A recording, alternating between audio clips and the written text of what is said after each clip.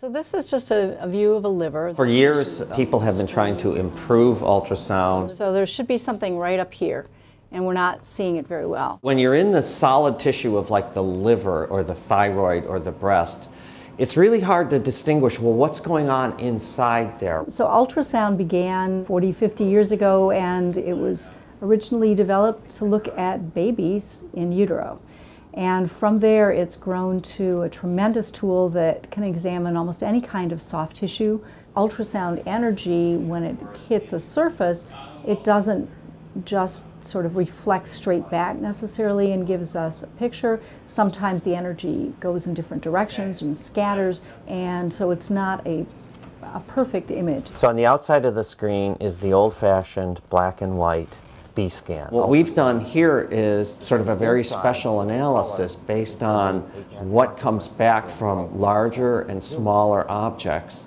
They have a certain signature, and we're looking for that signature mathematically, and then we display it as colors. And the color tells you something about what the scatterers are inside the tissue, inside the cells. The doctors are always looking at livers and thyroids and breast tissue and others, and they might see some unusual area, so that's a lesion.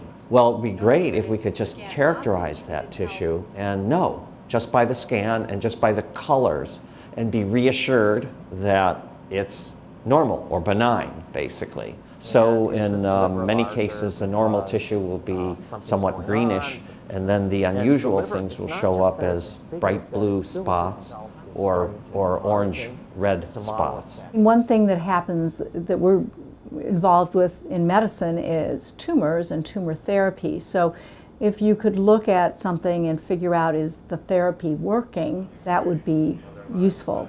Ultrasound is, for example, is going into miniaturized versions that people can hold in their pockets and take out to rural clinics, for example. So it has a lot of uses, not just in the big hospitals, but sort of out in clinics everywhere, even in the developing world. Sometimes replacing maybe a CT scan or an MR scan where we might have that information, but ultrasound can do it cheaper, better, faster, at the bedside, at the place where you're going to do your intervention. At the end of the day, if it really makes an improvement, then it starts to disseminate worldwide. It's a very nice pathway, but it is one that takes, years and years of work to get it disseminated.